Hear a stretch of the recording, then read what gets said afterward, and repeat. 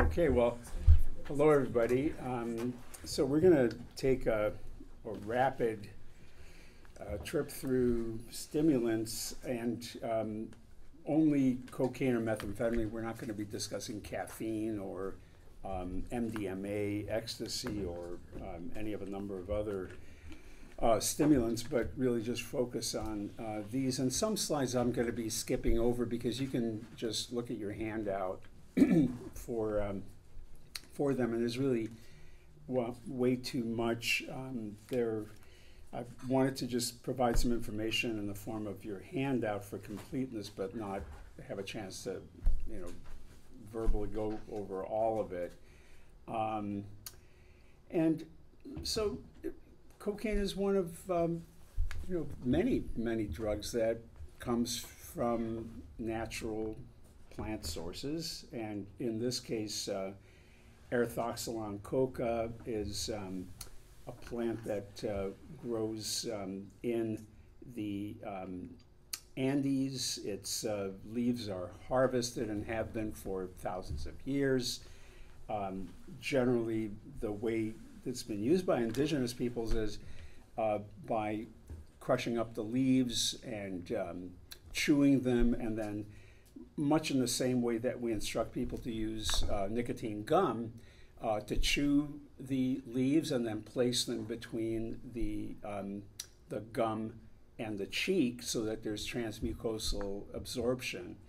And this absorption is can be aided by altering the pH of the saliva, and indigenous peoples in the Andes use sticks that have been covered with calcium carbonate with lime, and then will rub the insides of their cheeks with the lime to alter the mucosal pH to better absorb. But the amount of cocaine that's in these leaves is very, very small compared to the amount of cocaine that's available in powdered cocaine, even with the adulterants that are often added in contemporary life. So, more modern history of cocaine, of course, involves psychiatry.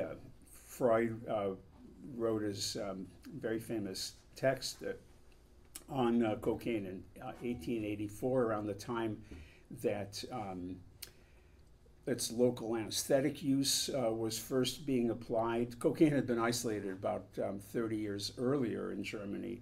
And then cocaine, as you probably know, really had a very active commercial life as a patent medication in all sorts of preparations, syrups, tonics, injected, orally used, for depression, to pep people up, for energy. And the most famous patent medicine preparation was, of course, Coca-Cola, which had the, as the advertisements of the day announced, it had the wonderful properties of the coca leaf and the other wonderful properties of the cola nut. And even after the Harrison Act in 1914, the Coca-Cola company actually used decoconized coca leaves for flavoring, but those were removed sometime back on. Maybe somebody here knows. I don't know when. You can't find any evidence of the cocaine story at the Coca-Cola Museum in Atlanta. And must be an oversight. Yeah, you talk to the guides who are there, and they profess to know nothing about it. Yeah. Yeah. Interesting. So there have been a number of waves, as with many drugs. There are really, highs and lows, so to speak, in terms of their use. Epidemics in the 20s with cocaine, and then the current epidemic really goes back now 45 years or so, with the rise of intranasal powder cocaine use in the mid-1970s, and really getting into middle class, often white, educated, young social circles, with the use of an inhalable form of cocaine beginning in the mid and late 70s in the form of freebase cocaine.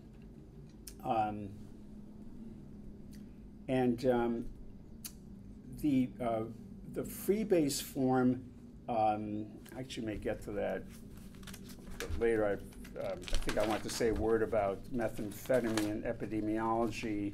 I think, yeah, we'll get into the different forms of cocaine. But anyway, freebase cocaine, which was sort of a home chemistry lab process whereby you could take powdered cocaine, dissolve it in various solvents, remove the hydrochloride, and leave the free base cocaine, and I'll get into why that's important in a moment. Then that got changed to being able to buy pre-freebase cocaine in the form of rocks of crack cocaine. With amphetamine, it doesn't grow as a plant, although there are various similar stimulant-like molecules that do come from natural sources, but amphetamine was synthesized shortly after the local anesthetic properties of cocaine were discovered in the mid-1880s. So synthesis in 1887, methamphetamine 1918, first clinical availability in the US of methamphetamine was through inhalers such as the Vicks inhaler.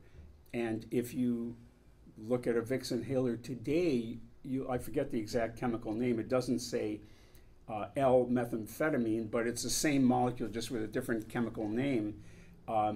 What's key there is that the L form of methamphetamine is not CNS psychoactive, although it still has decongestant properties, so peripherally it's active. It's the D form of amphetamine and the D form of methamphetamine that are central nervous system active. So 1932 inhaler, and then also in the 30s the use of amphetamines as antidepressants became prevalent, and one of the major antidepressants in the 30s and 40s were amphetamines. There was a growth in the use of amphetamines for weight control in the 40s, 50s, and 60s, and probably the peak of the first amphetamine, and it was an amphetamine, not a methamphetamine epidemic, was in the early 1960s in the United States, after which by the late 60s, amphetamine and methamphetamine use really declined, and the reasons for that aren't entirely clear to me. Perhaps more strict legal and more strict prescription information, prescribing regulations rather. But I remember when I was in college in the 60s, there was still the availability of not just all forms of prescription amphetamine that people, just like today, kids use Adderall illicitly at college. It's probably more widespread now than it was back when I went to college. But when I went to college, you could not only get illicitly obtained prescription amphetamines of all kinds of doses, dexedrine spanules with little multicolored beads in them, but they actually had, you may remember this, and this is the sort of the fiendishly clever marketing, there was a product called Dexamyl, which is a combination of dexedrine, which is D-amphetamine, and amytal, which is amylbarbital, which is a short intermediate acting barbiturate. So in one preparation, you could get the benefits of both an amphetamine and a barbiturate, which, of course, to counteract the excessive stimulation from amphetamine. Greater attention to manufacture, prescription regulations led to a decline in amphetamine use until we get to around 1990, where now for the past close to 30 years, there's been a second amphetamine and particularly methamphetamine epidemic. So just turning now to epidemiology and going back to cocaine again, I'm not going to read through all these slides. They're there for your benefit to look at. There was a steady decline in methamphetamine until 1991, and then a real increase since then. And what's really notable about the increase and the differences in cocaine and methamphetamine epidemiologies, for which I certainly don't have good explanations, and I really haven't read terrific sort of integrative explanations about the differences in the prevalence of cocaine versus methamphetamine use, and then within cocaine, even powder versus crack cocaine. But cocaine and methamphetamine use big differences in geographic spread. So crack cocaine is all over the place. It's everywhere in the U.S., probably maybe more so in urban areas. Certainly there are ethnic racial differences in crack cocaine use, with possibly less smokable crack cocaine use among whites, more crack cocaine use compared to powder cocaine among African Americans. With methamphetamine, it's been much more white than African American, urban, but also to some degree rural, urban gay men who have sex with men, first on the West Coast and later in New York City and all over the country, have been particularly hard hit by the epidemic. And there's been a particularly strong connection of methamphetamine use with risky sexual behavior, spread of HIV. It's taken a huge toll. But it's interesting. It's gay men certainly in urban areas, poor rural whites in the Southeast and the Midwest, much less so in the Northeast, and bikers on the West Coast and elsewhere, Asian Americans in Hawaii on the West Coast, and of course there's an Asian Pacific sort of nidus of methamphetamine use that goes back to World War II and extended into the 50s and 60s, and is thought to have resulted in the sort of west to east spread in the U.S. Although, again, I don't think this is well understood, and it would take a sociologist and ethnographer, and I'm sure there are people who know more about this. And again, just numbers for you to look at. In 2015, and I'm sorry I don't have the most recent NSDUH, and NSDUH is really an important source for all of you. It's the National Survey of Drug Use, and it's a community survey, takes place every year. We're usually a year or two behind in the reporting of the most recent survey. I think most recent survey currently available is 2017. These are 2015 numbers, and just for you to look at difference between numbers of past month. Now this is just illicit, does not include tobacco or nicotine vape or alcohol, and coke and cannabis is included as illicit because it's federally illicit. But this is just the current prevalence of different illicit substance use in the U.S. and it shows that cocaine is the third most prevalent, along with with prescription quote tranquilizers unquote, and methamphetamine is a bit further down. These are similar numbers for an actual diagnosis of substance use disorder as determined from this NSDUH survey for current defined by past year substance use disorder, with this now includes alcohol. It does not, interestingly enough, include tobacco or nicotine, but it shows the rank order with cocaine and methamphetamine being relatively equal here, despite the fact that on the use pattern, cocaine seems to be quite a bit more than methamphetamine.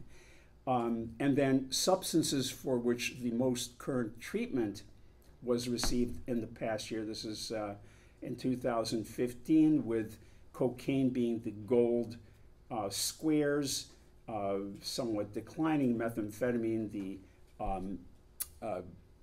teal-colored or turquoise-colored triangles, somewhat increasing. Genetics, I'm really not going to say much about genetics. There's some recent reviews that are cited here, but complex and polygenic. That's about all that I can say. And similarly for methamphetamine, complex and polygenic. And genetics are something I don't have expertise in and are the topic of an entire lecture, because get into really interesting issues there in terms of which genetics for which neurotransmitter systems, which circuits, which behaviors. A little bit about diagnosis, and this is just a reminder that DSM-5 for cocaine and other stimulants, there are not just the use disorders and intoxication withdrawal, but then a range of substance-induced psychiatric disorders, which, like all psychiatric disorders, are these terribly crude descriptions of phenomena. I'm always embarrassed, talking about psychiatric diagnosis and treatment to non-psychiatrists or non-psychologists, because we are still in 2019. I mean, if you look at all the, stimulant-induced psychotic disorder, well, what is that? Well, gee, it's just like any other psychotic disorder, except you've used stimulants within the last 30 days, and you have some reason to think that you can't rule them out as the cause for the psychotic disorder. And how's that defined? Well, certainly not by lab testing, imaging, or anything else, but by someone telling you that they're seeing things or hearing things and having odd beliefs. And anyway, enough said.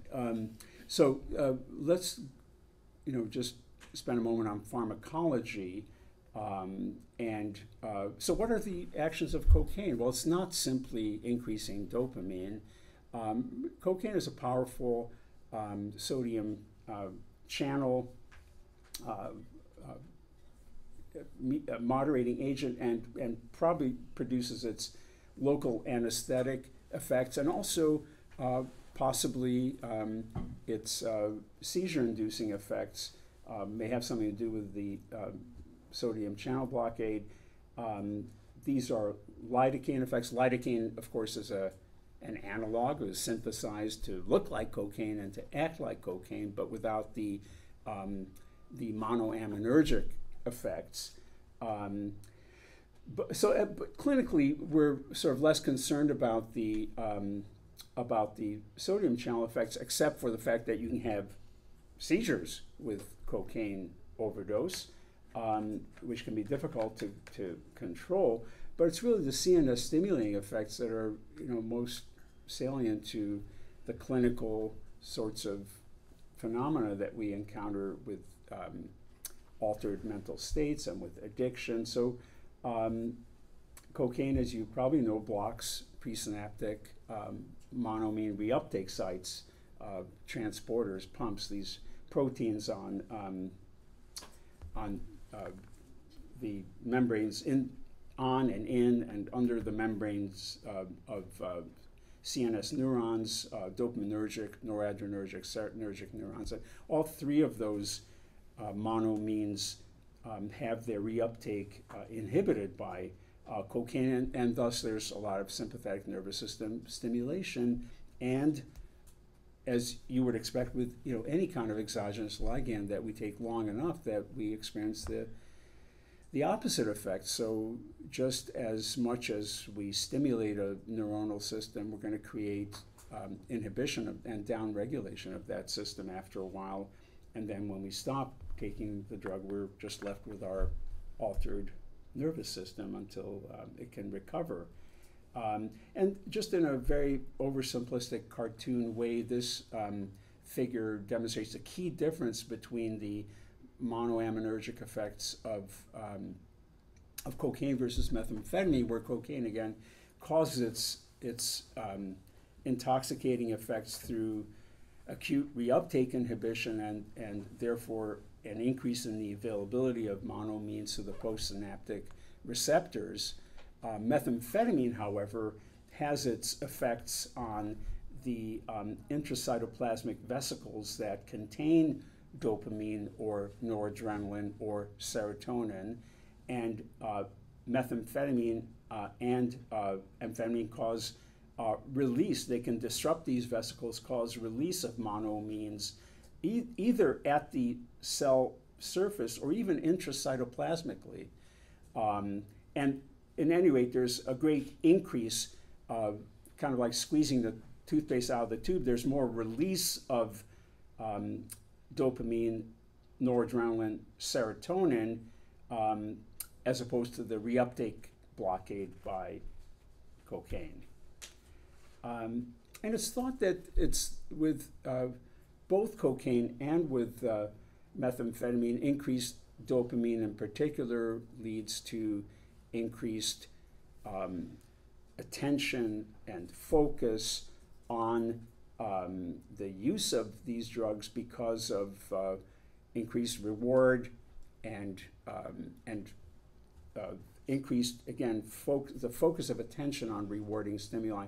And it's important to remember that even after the intensity of the pleasure from repeated use of cocaine wanes with increased use, there is no reduction in the intensity of craving. So it's those attentional, the cue-induced craving, attention, focus on seeking, finding, obtaining the reward, that persists even as the rewarding effects of consumption diminish over time. And lesions of mesolimbic dopamine circuits can abolish cocaine self-administration, but dopamine is not the only thing involved because there's evidence for reinforcement even in dopamine knockout mice. So cocaine affects many neuronal systems. Again, and it's not just dopamine, serotonin, and noradrenaline, but there are opioidergic, glutamatergic, nicotinic, GABAergic, and effects even that involve cannabinoid receptors. So the effects of all these drugs are complex, although we tend to think often for heuristic reasons of one mechanism. And it is important to keep in mind that it's the reuptake inhibition, and dopamine is probably the key, but not alone. Just moving to kinetics, metabolism of cocaine is by esterases, particularly benzoylecgonine, which is, with the result being the major metabolite, which is benzoylecgonine, which is abbreviated BE. So when we're looking at urine drug test results, and I'm sure Mike covered this just in the previous lecture, we're looking at benzoylecgonine, not at the parent cocaine.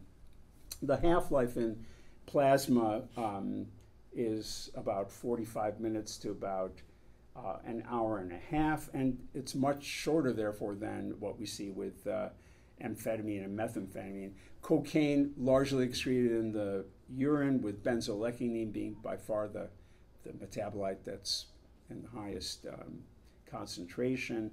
And typical urine drug tests that use enzyme-linked immunoassays, and again, Mike covered this.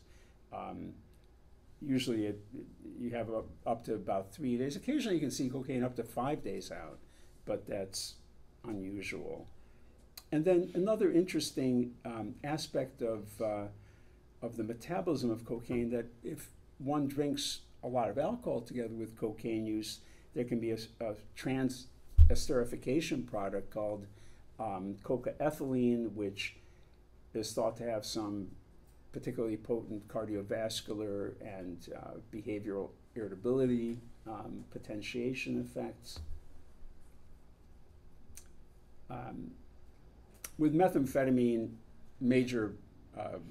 most important thing is it's not esterases, but it's cytochrome P450 enzymes that are involved in the metabolism. So 2D6, for example, is the major isoenzyme that takes methamphetamine to amphetamine. Again, we've talked about the release of monoamines being the major pharmacologic route that leads to the CNS effects. There's some minor monoamine oxidase inhibiting effects of amphetamine and methamphetamine as well. And I think I've already said this, as well as the fact that there's, just like with cocaine use, there's depletion of dopamine and other monoamines. With methamphetamine use, there is also depletion due to different mechanisms, the excessive release of monoamines. There's also there's some concern about greater toxicity potential with for dopaminergic and serotonergic neurons with methamphetamine. Also, there's concern about MDMA in the same way, because when there's disruption of intracytoplasmic vesicles that contain monoamines, like dopamine, there's some concern that there's an autooxidation process within the cytoplasm that can create oxidative products which can be destructive to serotonergic and dopaminergic and noradrenergic neurons. I'm really not aware of the latest research in terms of humans and animals on that. I know there's quite a bit of controversy still about the MDMA neurotoxic effects. One important point, we talked a lot about tolerance, how you get downregulation of the monoaminergic systems, particularly dopamine, as you go further into cocaine and methamphetamine use disorder. But there's also a form of sensitization that occurs where particularly craving, again, not so much the consumatory response, but the seeking response. So craving and other behaviors are involved with drug seeking may be increased in probably different, this is a kind of a heterogeneous phenomenon which may depend on different forms of genetic vulnerability to sensitization, but sensitization appears to occur to craving, so that as people go through time, again, pleasure might reduce, but craving remains high and in fact can increase. Dysphoria, anxiogenic effects of cocaine in particular. Back about 30 years ago, Rick Lannon and Alan Louie published in the American Journal of Psychiatry on cocaine-induced panic disorder, which seemed to persist even after discontinuation of cocaine use. Psychosis, there's some suggestion that as you experience one episode of cocaine psychosis, it's easier to then experience a second episode later. Similarly with seizures, that a kindling type phenomenon thought to be related to increased glutamate transmission in the nucleus accumbens and sort of an increase in the glutamatergic effects of cocaine use.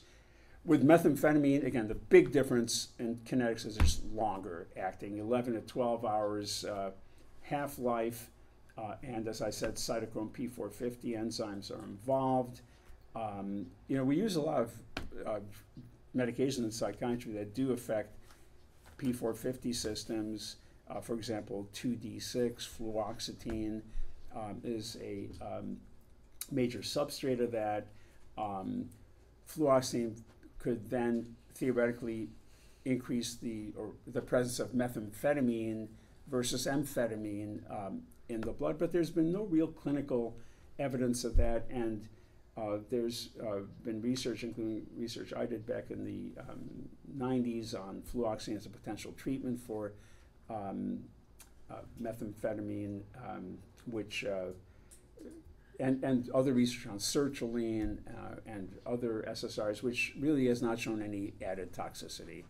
There's also been concern about serotonin syndrome with combination of amphetamine or methamphetamine and SSRIs and other antidepressants, but there really has not been an epidemic of serotonin syndrome reported in association with the combined use.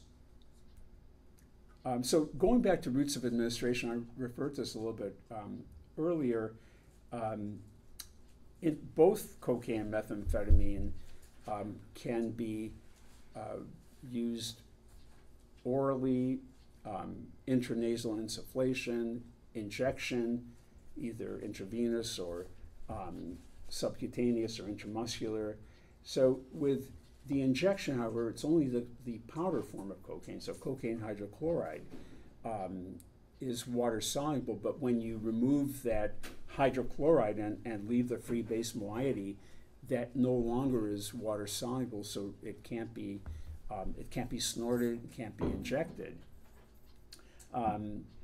The injection route is within seconds, but the smoking route really rivals it in rapidity.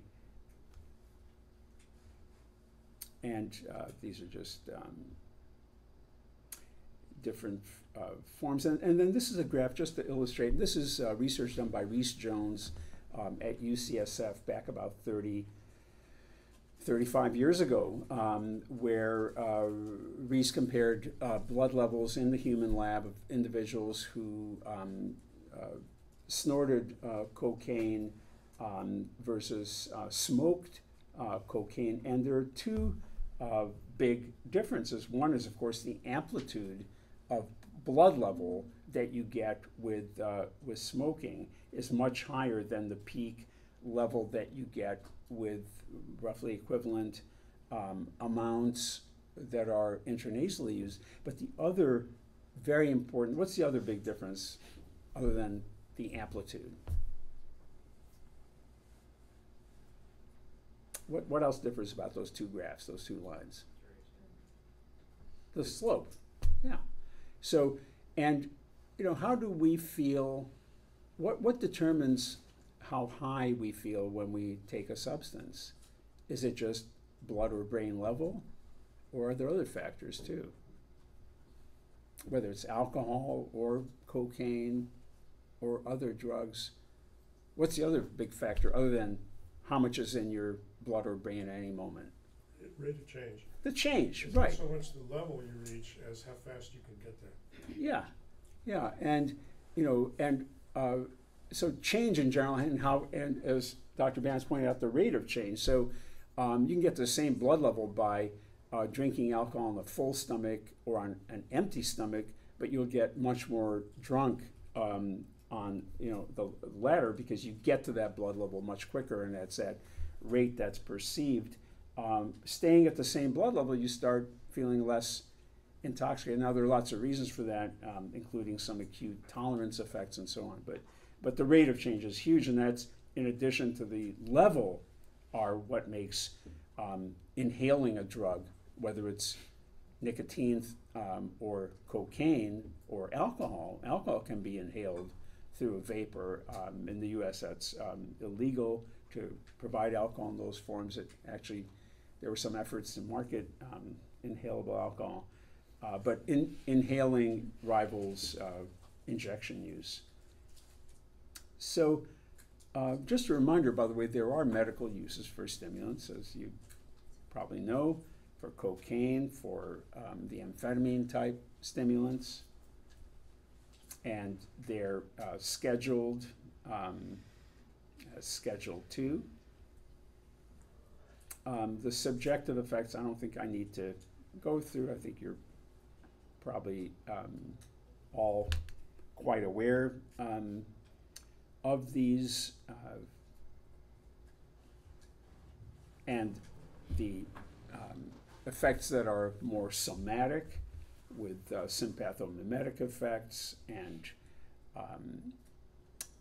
toxic effects of both cocaine and methamphetamine at super high doses can lead to sort of neuroleptic malignant syndrome type situations with hyperthermia, rigidity, seizures. I think Pi may have gone into some of this stuff in discussing the medical effects of substances, and then withdrawal. This is really, the history of this is really interesting, and Frank Gavin and Ellenwood's paper from 1988 is cited here, because Gavin, who was an early cocaine researcher at Yale, was among the first to really describe in a detailed way withdrawal from cocaine. And back in the late 70s, actually back in the mid 70s and earlier, I remember when I was in medical school, there was actually real controversy about, was cocaine addictive? Because addiction at that time was defined really almost in the sense of what we now call pharmacological dependence, so tolerance and withdrawal. And how was withdrawal defined? It was defined very narrowly as peripherally observable withdrawal, not CNS withdrawal, where people complain of dysphoria, craving, et cetera, et cetera. No, withdrawal was what you could see on, vital signs. So opioids, barbiturates, alcohol, clearly were recognized to be addictive in that they caused withdrawal that you could see, but cocaine didn't. Cocaine just, made people depressed, grumpy, tired, etc. And it took a while for that to be conceptualized as a withdrawal syndrome. And this withdrawal syndrome really can present and look like a whole bunch of acute psychiatric disorders if you're not looking at time course. If you just look at a slice in time, and this is an early study from inpatient clinical cocaine treatment back around 1990, the late 80s. You could hospitalize people for like up to a month. There's quite a brisk business in doing that. I think French Hospital here in San Francisco had an inpatient, and lots of programs. The most important diagnostic test was a wallet biopsy. So insurance covered being in for cocaine treatment for a month. But anyway, the point of this slide is to show that these different, the different graphs are different. I think these are all subsets of the POMS, the profile of mood states, except for the depressions by Beck. But essentially what it shows is that people are really dysphoric in the first few days that they come in with cocaine abstinence. And during that time, they'll complain of fatigue and tension and depression and so on and so forth. And the point of the Weddington study was to show that these symptoms resolve really pretty quickly within the first week or so, and that one needs to defer any attempts at making non-stimulant related diagnoses until a week or two after cessation of use. These are just some examples of clinical presentation. With methamphetamine, often there's a binge pattern, and the amount can range really enormously, with a logarithmic range of doses from 10 milligrams to 1,000 milligrams or more in a day, because tolerance develops so rapidly. All sorts of routes of administration, oral injection, rectal, smoked. And an important distinction between methamphetamine and cocaine is that smoked methamphetamine is not the free-base form, as cocaine is the free-based smokable crack form. With methamphetamine, if it's pure enough, you can smoke the crystal methamphetamine hydrochloride because its melting point is lower. The reason that with cocaine you have to free-base it and make it into crack to smoke it is because the cocaine hydrochloride powder its melting point is somewhat above its sort of burning and degradation point. So the molecule degrades at the temperatures needed to aerosolize it. Whereas if you take the hydrochloride away, the free base cocaine melts and aerosolizes, volatilizes, and is available for inhalation at lower temperatures. With crystal meth, also the melting point is lower, and you can aerosolize it, volatilize it, and inhale it without having to go through the awkward process of freebasing it or creating the crack equivalent of methamphetamine. And again, as with cocaine, the effects get worse the more you use them, the longer you use them, and the beneficial, the effects that are perceived as beneficial transform into effects that are not so beneficial after a while. And I can't remember right now how much Pi covered of the medical effects, but I'm just you can look at your slides. But again, the major problems are due to CNS stimulation and to a variety of cardiovascular and CNS effects. What really is a major problem with cocaine is that you combine a bunch of sort of synergistic bad effects on the CNS and the circulatory environment, including a big increase in the dynamic activity of the heart, so a lot of increase in contractility, cardiac output, but then you're pressing all that blood against a constricted vascular bed, and so there's a much higher chance of having a stroke. And you're also, at the same time, making blood stickier and making the lining of blood vessels rougher and more swollen, and therefore more likely for clot production.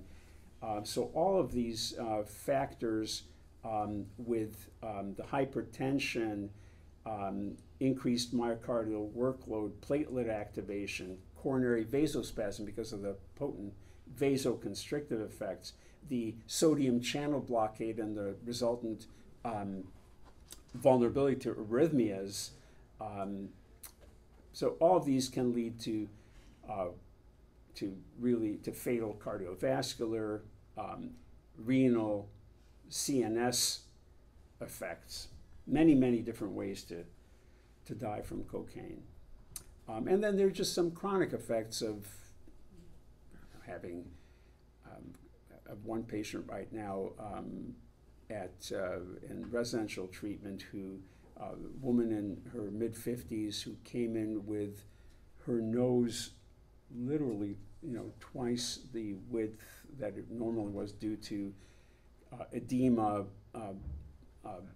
tissue damage, loss of a big septal defect, chronic nose bleeding from really severe intranasal cocaine use, but then all the other effects of injection use, all the infectious disease. Important also keep in mind that sharing of intranasal insufflation equipment like straws or things that people use to snort drugs through can cause microlacerations in the blood vessels in the nasal lining. And for Hep C, you need a really pretty small inoculum, much less than you do for HIV. Hep C is very transmissible for that reason.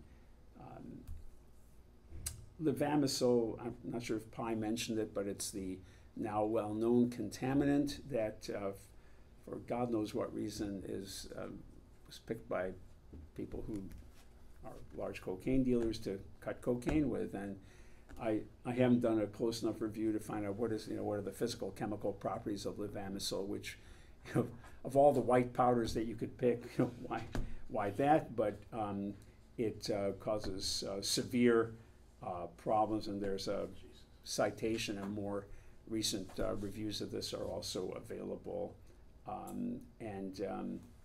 There are this slide actually still refers to a pretty old reference, so there are many more cases than what were cited there. Methamphetamine, similar, but you get less vasoconstriction than you do with cocaine, but basically similar effects. The seizure-inducing property of methamphetamine appears to be considerably less than that of cocaine. Again, probably due to the lack of that sodium channel effect that lidocaine-like effect of cocaine is not seen with methamphetamine. But perhaps a little bit more concern about what I mentioned before in terms of loss of serotonergic or dopaminergic neurons.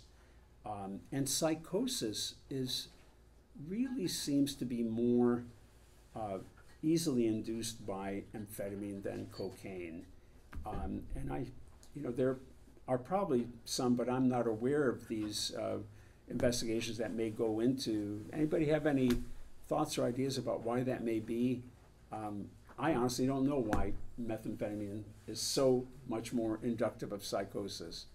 But I sure see a lot of it, and I'm sure you have too. And there's so much we don't know about methamphetamine psychosis. And one of the most important things is that the literature, over and over, clinical literature, not so much research literature, basically says that a persistent psychosis in somebody who's not using, it's unroofed schizophrenia. And I just don't think that's true. I think that they have a fairly isolated paranoid thought disorder, but they don't have the other hallmarks of schizophrenia. And when you read the literature, you'll see it all the time, that this is the precipitant, pushed you over the schizophrenia cliff. And it's not the experience I had here at the VA, where we have a subset of people who stay crazy, and they just go month after month, year after year, with this kind of narrowly focused piece of craziness, paranoid ideation, auditory hallucinations. They keep their sense of humor, they keep their marriages. But they still think their phone is hacked. Yeah. But they don't have like the disorganization of language. They don't have like the bizarre behaviors or dress or negative effects. And as Peter and Mike are saying, this is increasingly recognized that it is one of the there's a heterogeneous spectrum of meth-induced psychosis, more so than with coke. There's much more persistent psychosis with methamphetamine. Most of the best recent studies have been Japanese studies that look at cohorts that definitely indicate that there's this one end of the spectrum where you have a chronic. And there are two forms of that increased psychosis vulnerability. One is people who use methamphetamine, get psychotic, and then keep using methamphetamine and keep getting psychotic with lower and lower doses, and that goes for cocaine too. Then there are people who use methamphetamine, get psychotic, goes away, it comes back without reuse, and then people who use methamphetamine, get psychotic, and stay psychotic. And all three of those sorts of variants have been seen. What we don't know when you have the first episode is how long do you treat with antipsychotics? And to my knowledge, there are still no large studies that have methodically tried, like 2-week, 3-month, and continued.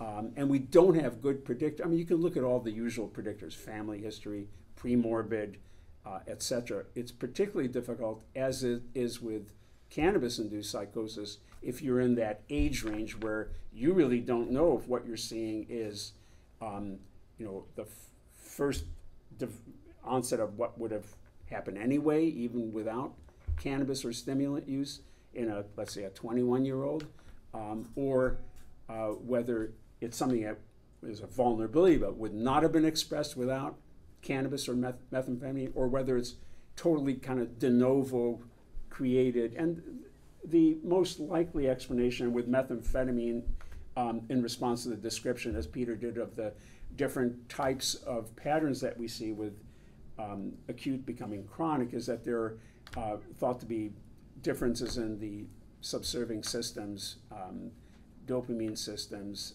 et cetera, in individuals who get persistent or recurring. The other big diagnostic boggle is a young person goes into an emergency room, flying high, leaves with a diagnosis of bipolar disorder, and ends up on 2 mood stabilizers, and it's all meth, and now you've got to untangle all that somehow. And everybody would rather have one thing than another, and they're all looking for medication, and it's difficult. But you get a lot of bad diagnoses in urgent care settings. Yeah. and multiple medication starts. So premature rupture of membranes is among the most widely agreed upon effects of cocaine. The developmental effects are more difficult to adequately summarize, and I still haven't seen, I think, as good a review as the 2001 JAMA review. The 2010 review in a sort of a long-term follow-up did find that there were sustained attention and behavioral self-regulation problems that seem to be different, that seem to be attributable to the prenatal cocaine exposure. What's been difficult about all these studies is that it's very difficult to get histories where the only thing that went wrong in somebody's prenatal experience was maternal cocaine use as opposed to maternal tobacco use or poverty or malnutrition or head trauma or abuse or whatever. And this research is really, really difficult to do. It takes very large numbers and fancy math. There were a couple of years in which the national media picked up on this notion of crack babies. And that crack babies allegedly were the babies that were tomorrow's future crack addicts and violent people in society. Some of these women, when they tested positive during pregnancy, were prosecuted for child abuse before their baby was born in states like South Carolina. And when the research started coming out, you really couldn't show these downstream effects. But this took hold of the public for about 2 years. And it was driven by the media more than anybody else. Yeah. Nowadays, the prosecution is more for opioid use during pregnancy in southern states. There are quite a few prosecutions. So treatment, and it's appropriate that we only have a few minutes left for that, because really that's pretty much all it takes in terms of certainly the pharmacological side of things, because we have no pharmacological treatments. God, we've been trying for a long time. Yes, we've been trying. I remember when dizipramine was a cure. Yeah. For about 5 minutes. Yep. Yeah, I first started doing research in this area in 1986, and research has been going on since about '83, and all the antidepressants, anticonvulsants, et cetera, we really still don't really have anything. So psychosocial treatments are still the mainstay, with contingency management being possibly the strongest. And you can look through the slides for further references. This is the NIDA collaborative study from about 20 years ago. Voucher-based incentives research for over the last 20 years on this has shown efficacy. And we have a contingency management system here that Chris Galloway runs, and folks in OTP and in DAT and IOP have access to contingency management. I think this is still the most recent Cochrane review over a decade ago now about psychosocial treatments, and basically showing that cognitive behavioral treatments with contingency management seem to be best. With methamphetamine, similar approaches have been used, and I'll let you just look at, by the way, acupuncture, while it makes everybody feel better, there does not appear to be any effect over sham acupuncture for stimulant use disorder. And in terms of pharmacological treatment, there's acute intoxication treatment. There's no real treatment that seems to be effective for withdrawal. Dopaminergic agents like the indirect dopamine agonist amantadine were tried in the past, but not really helpful. Many medications have been tried, and there's a bunch of reviews here that are cited for the major drug classes that have been tried,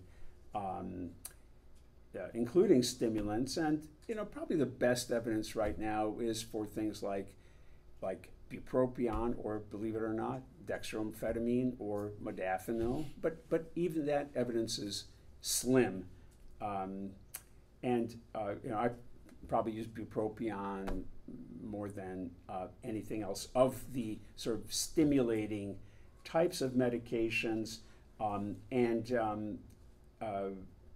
disulfiram, because disulfiram, as the Cochrane review said, there's low evidence, which is better than no evidence. low evidence is pretty darn good in this whole domain.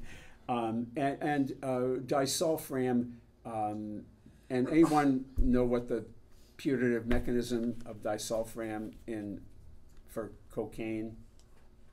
And it's not by reducing the amount of alcohol, although that helps, but like gives like an adverse cardiovascular sort of feeling. No, I'm not sure if that's involved, but it's thought to be the dopamine beta hydroxylase inhibition with disulfiram. So disulfiram is an acetaldehyde dehydrogenase inhibitor. That's what we use it for. But it also has dopamine beta hydroxylase inhibition effects, and therefore it's thought to increase central dopamine and reduce noradrenaline a little bit.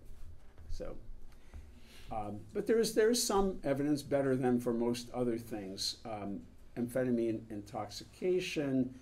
For both amphetamine and cocaine intoxication, when it's accompanied by agitated psychosis, it's important to not just use a high-potency dopamine antagonist like haloperidol, or even maybe risperidone, without using lots of benzodiazepine. And benzodiazepine probably should be the first thing, both for cocaine and for methamphetamine, because you want to make sure people don't seize, and you want to reduce the chance of rigidity of an NMS type of episode.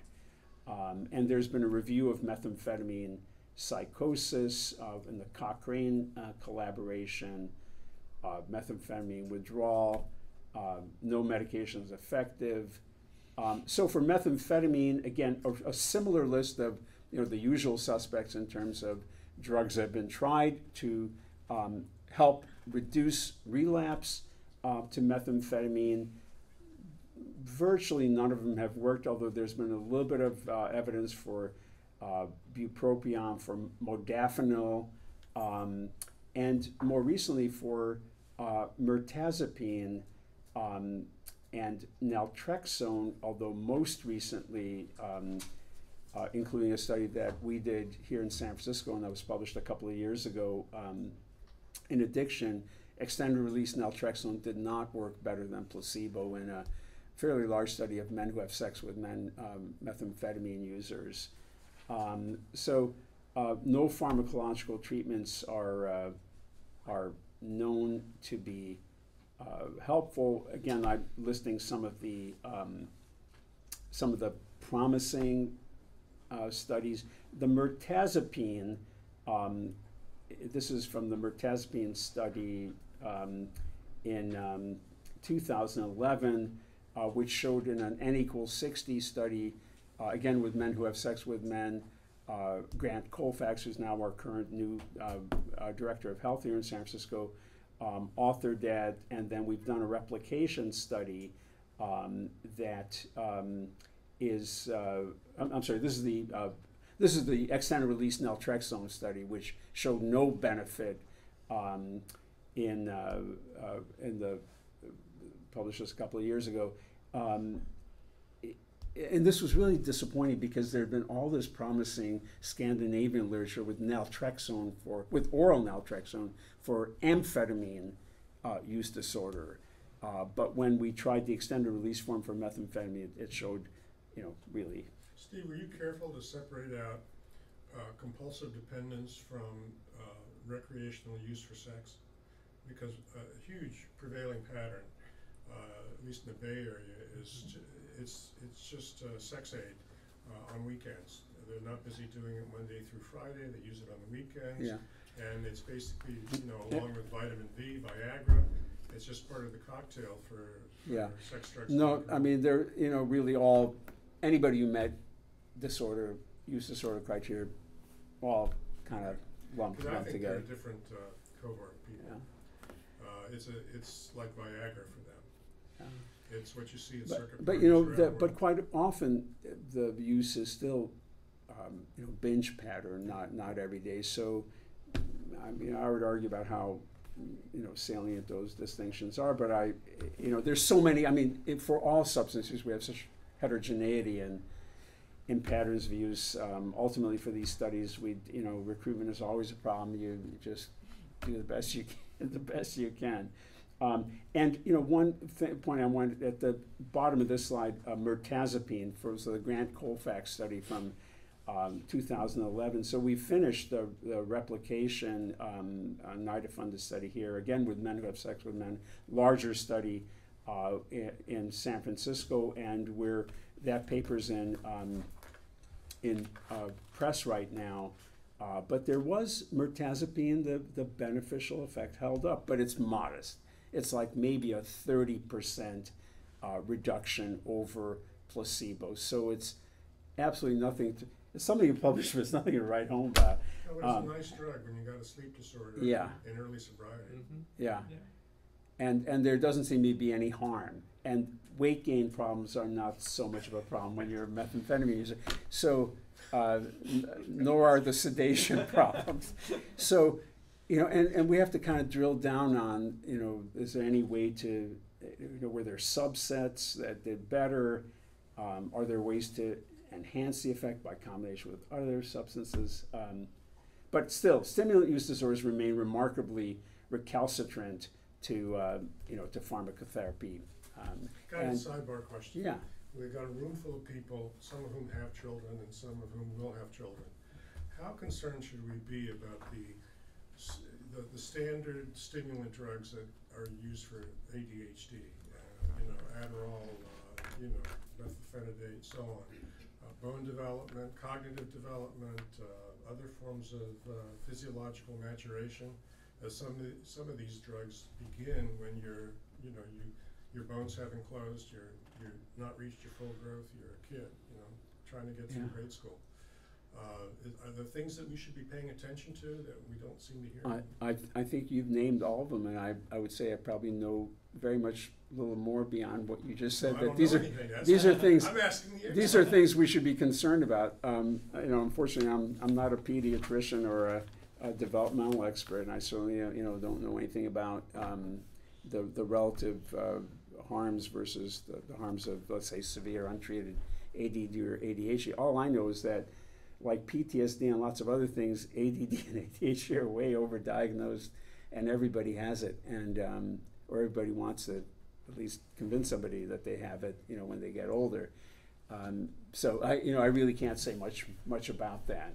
And we do have a child and adolescent trained psychiatrist in the room. So what did you guys learn about stimulants? I would start by arguing first that ADHD is both over and underdiagnosed. Mm-hmm.